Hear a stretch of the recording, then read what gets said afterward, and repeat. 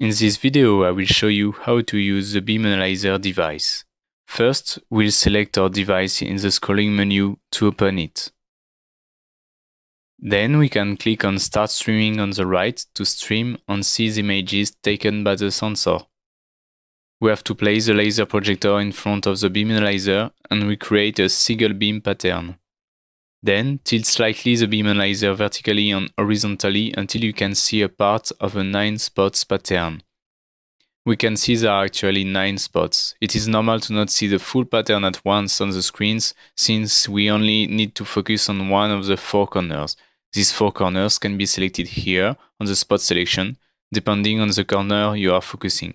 For instance, I will focus this spot on the right. I will select the corner also on the spot selection to indicate the spot we are focusing on the green area called ROI. You can now see the divergence measure, FWHM, displayed on red, green and blue. The values measured are valid only if the exposure is high enough on the 3 colors. In our case, for instance, we can see the red is only at 10% on the exposure, so if we want a precise measure, it is better to measure it individually. In our case, I will slightly reduce the green and the blue in order to have the red appear with a good exposure level. Here I am in auto exposure, so the software will automatically regulate the exposure so we can see the red properly. So we can see the divergence measure shown here and the total. The software will automatically calculate the alignment of the 3 colors, but it is also possible to align it directly with the image you see on the sensor. The power measurement works the same way. We can see the power measured on the 3 colors and the total. Here again, if we want to be accurate, we need to have a high exposure percentage on all colors. So we can measure all colors together, but if we want to be accurate, we can measure the red individually. This way, I can measure the red power accurately, and the actual measure found is 1.68 watts. I can now do the same with the green.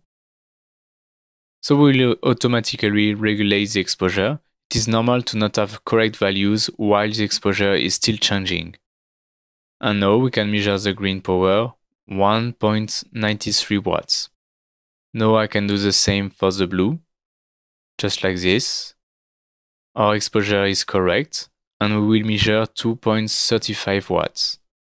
Now we can try to measure all colors at the same time. We can see there is a small difference compared to all colors individually, but it is still accurate, even if the red is at 10% only. Last thing I wanted to show you, here are the buttons Calibrate for the different wavelengths. For instance, if I want to calibrate correctly my 635 nanometers, I will start projecting the red only. I will select the ROI so it corrects the exposure. And I click on Calibrate. So here it explains to project a red beam to avoid vibrations, and the exposure level should be around 80–90%, so the calibration is correct.